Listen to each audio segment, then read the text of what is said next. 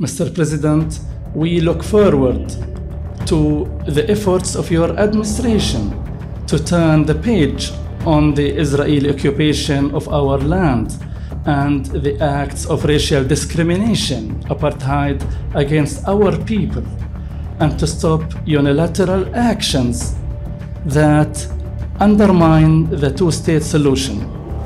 My commitment to that goal of a two-state solution has not changed in all these years. Two states along the 1967 lines were mutually agreed to swaps remain the best way to achieve equal measure of security, prosperity, freedom, and democracy.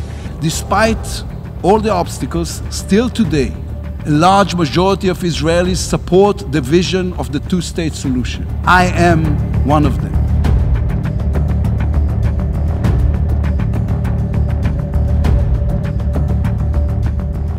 Partai Golkar juga mendukung dan mengapresiasi langkah aktif pemerintah Republik Indonesia untuk mengambil inisiatif menggalang dukungan bagi penyelesaian Palestina melalui organisasi konferensi kerjasama negara-negara Islam.